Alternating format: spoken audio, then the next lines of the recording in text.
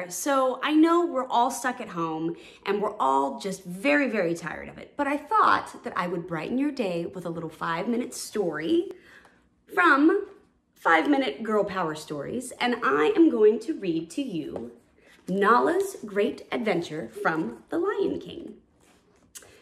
Nala was sitting at the edge of Pride Rock, gazing out at the land, when she had an idea. "Hey, Simba," Nala called. "Want to go on an adventure?" "What kind of adventure?" Simba asked. "Is today the day we find our perfect clubhouse?" "You mean our cub house?" Nala chuckled. "That sounds like the perfect adventure. We'll find a place to hang out where we can do whatever we want." Nala turned to her mother. "Can we go?" "Yes, Nala," she said, "but you and Simba must be home before dark." "And wait for Zazu," Sarabi said, having overheard them. "Sure, Mom," Simba shouted as he ran away. Turning to Nala, he added, whispering, "Sure, if Zazu can catch us. Come on, follow me." Simba was taking Nala to a new hiding place he had found that he thought would be perfect for their cub house. He couldn't wait to see what she thought of it. "Isn't this the best hideout?" Simba said as he leaped up on a large rock. "We can do whatever we want and make it our own." "It's cool," Nala replied. "But doesn't someone else live here?" Just then, Scar walked around the corner. "Ah, my favorite nephew," Scar grumbled. "Uncle Scar, I'm your only nephew," Simba said, laughing. "Look, I brought my friend Nala." Scar did not seem pleased. "What are you two doing here?" he asked. "We're looking for our very own cub house," Simba explained. "Come on, Nala, I'll show you the dark part of the cave." Scar scowled. He did not want them hanging around his home. "Well, if you must," Scar began, already plotting how to get rid of Simba. "But did I mention that Zazu is coming for a visit soon? He checks up on me, you know." We were kind of trying to avoid Zazu," Simba said. "Time to go check out another cub house option, I guess," Nala told Simba. "I think you're right. Bye, Uncle Scar," Simba called. The pair ran off before Zazu could catch up to them. "Where should we go now?" Simba asked. Nala thought for a minute. "I know," she said at last. "We can go to the waterhole. Nobody, especially not Zazu, will find us there." There were always lots of animals gathered at the waterhole. Lost in the crowd, the two friends would be able to do whatever they wanted. "Check it out," Nala exclaimed as she jumped and splashed in the water. "Hey, you got me wet," Simba yelled. But it was so much fun that he soon jumped in too. The two cubs ran and played together. The spot seemed perfect for their cub house.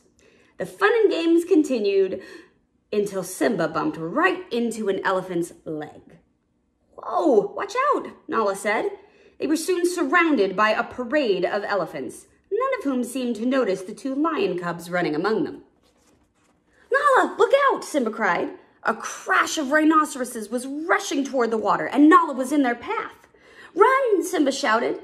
He raced over and pushed Nala aside just in time. As Simba raced away from the rhinoceroses, he ran right into a colony of flamingos. "Sorry," he hollered as he scrambled away. I think I'm ready to leave now," Simba said as he gasped for air. "Oh, me too," Nala added. "I'm not sure this was the best place for our cub house." The tired cubs started out across the savannah, but then Nala had another idea. "Follow me," she said to Simba. Nala led Simba straight to the base of Rafiki's tree. "Now this is what I call a perfect cub house," Simba said as he began to climb up the tree. "It's so nice," Nala replied as she followed him. "I'm going to find my own branch." The two friends were so exhausted from their adventures that they settled down to nap for a while. "What are you doing?" Rafiki asked, waking the two cubs up abruptly. Nala looked up groggily. "What? You don't belong here," Rafiki said. He scratched his chin and muttered, "You belong up there." He pointed toward Pride Rock. The cubs looked toward their home. They spotted their mothers looking for them. "Oh, we were supposed to be home before dark," Nala said, "and I am getting kind of hungry." "Me too," Simba added wistfully. The cubs thanked Rafiki and then headed back toward Pride Rock. "There you are," Zazu called from above as they got closer. "Where have you been all day?" "Sorry, Zazu," Nala said. "We were just looking for a cub house." "A cub what?" asked Zazu. "A cub house," Nala explained. "Scar didn't want us around, and we almost got crushed at the waterhole," Simba added, "and, well, we haven't found it yet." "But we will," Nala said. "For now, we're ready to go home." Settling in at Pride Rock, the cubs cuddled up with their mothers in their warm, cozy cave. "I still want to find a cub house someday," Nala said. "But for now, it's good to be home." And it's good to be home these days too. So stay home, stay safe, and I hope you enjoyed this 5-minute story.